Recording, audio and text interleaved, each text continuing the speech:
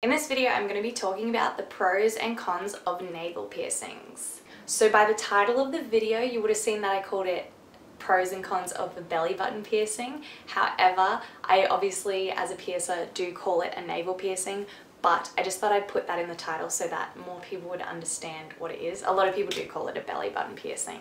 So yeah, that's what a navel piercing is, and that's what I'm going to be talking about. We'll start with the pros. So one obvious pro is that it's hidden. Like, you don't have to show it unless you're like in your bikinis or like you're at the beach or you're naked or something like that. So obviously it's not going to be shown unless you want it to be shown. It's not going to affect your jobs, it's not going to affect anything like that. In fact, your parents might not even know that it's there if you get it without them knowing. There's so much jewelry that you can purchase for them. There's just things that dangle, there's all different shapes, colours, sizes. You can colour coordinate them with like what you're wearing. Where I work, we even sell ones that have like long feathers coming out of them, which personally I would never wear, but it's one that like you could only ever wear for like a night or something. Like, you couldn't wear that constantly because the feather would just get like manky as and disgusting. So there's ones that like have like these chains that go the whole way around your like back of your stomach, so you're around to your back. That could be used for like belly dancing and that sort of thing as well. They look very flattering on most people. They add just like a little bit of glitteriness, like prettiness to your very, I guess, plain stomach. Most stomachs look pretty boring. Guys and girls can get it. There's no like only girls can get it. Obviously it's not a super common piercing for guys to get. I know a guy who's like super masculine and he has one that looks really cool on him. So like,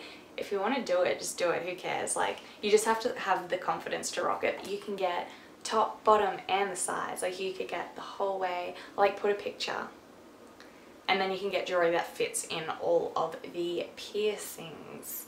I personally have had the top and bottom done. Another pro, and this is only for some people, is that it doesn't hurt.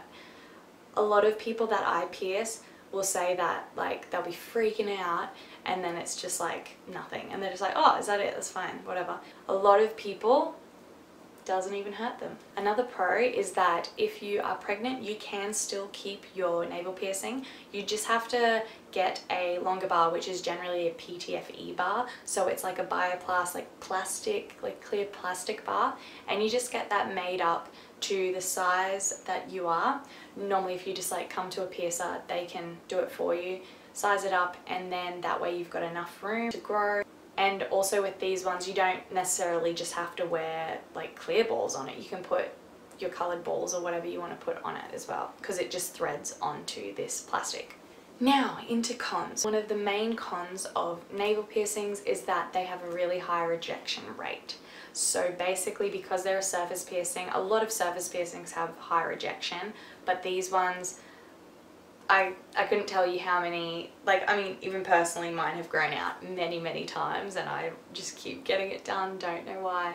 I stopped now, but yeah, and the amount that I've seen that, you know, you can see them growing out or you can see that they're like, they are starting to reject, it's just a part of getting surface piercing. It's a foreign object and it's at the surface of your skin that your body just wants to push out, because that's what your body's made to do. It's not definitely going to happen for you. Like, there are some people who've had their navel pierced for 10+ years and it's not going anywhere. You'll probably know within like a few years, if not even in like the first years, that it's going to reject, because you'll see the skin getting thinner and thinner and thinner and thinner, and then you're just gonna have to take it out eventually, because it gets pretty dangerous, like with a thin bit of skin like that, it's gonna rip out. Another con though is that you do have to be careful, like whether it's at work or lifting things or whatever you're doing, that even if it's completely healed and you have no problem with the rejection, is ripping it though as well on things, because sometimes you forget it's there, and you know, bumping it on things or getting it caught on something can still happen, because it's in a spot where, you know, you sort of rest things when you're carrying them on that area. They take a long time to heal. It's not an easy healing piercing. Basically, generally the earliest it could heal would be 3 months, but that's like super early. That's generally the earliest you can change the piercing. but generally you're looking at 6 to 12 months, more on the 12-month side of things, for it to completely heal. Another con with your healing is that you can't swim for a few weeks while it's healing.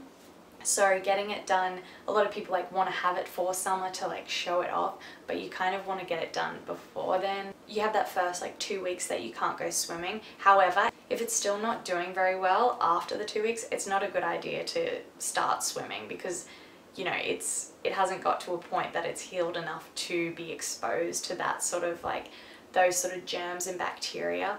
So really, yeah, you need to think about when you want to get it done, unless you're not going to be going swimming. Yeah. If it does reject, the scarring sucks. Like, it's not pretty.